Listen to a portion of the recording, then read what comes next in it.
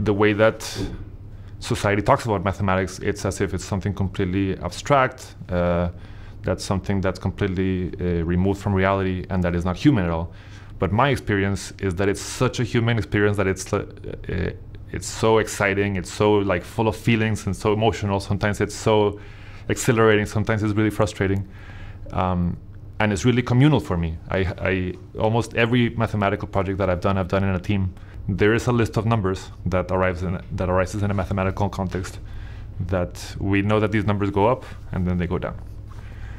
And nobody really had any idea why these numbers go up and then go down, and they just kind of asked, is that the case that they do that? This problem was born in graph theory and matrix theory, and by connecting with tools from algebraic geometry and analysis, we were able to model this combinatorial situation in a very different field of mathematics, where there were some new tools available. And the beauty about being here is that the world experts in each one of these tools is roaming these halls. And so whenever we had a question, we could just ask, how does this work? How do we do this? Because I'm a soccer player. I used to play soccer competitively.